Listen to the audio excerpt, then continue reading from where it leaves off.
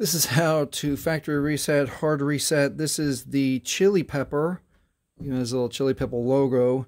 This is the Chilaca or HPPL60A, and this is how we do it. We're going to hold power and volume up at the same time. We're waiting for a little tiny 3-line menu in the center of the screen. Now we're going to use the volume keys. Volume up only to go to recovery mode, and now volume down for OK. And now the phone's going to go through its software in just a few seconds. It's going to bring up the no command fallen Android.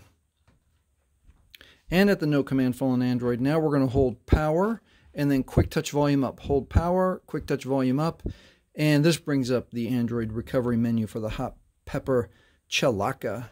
All right, let's scroll down with volume to wipe data factory reset. Push OK with power now. And it asks us to confirm wipe all user data. This cannot be undone. Scroll down with volume, OK with power.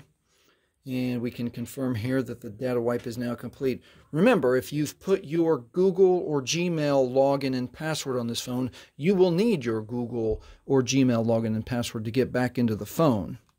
And now it's safe to reboot the system, and it's wiped everything from the phone. If this has helped you, please like, please subscribe. Thank you for watching.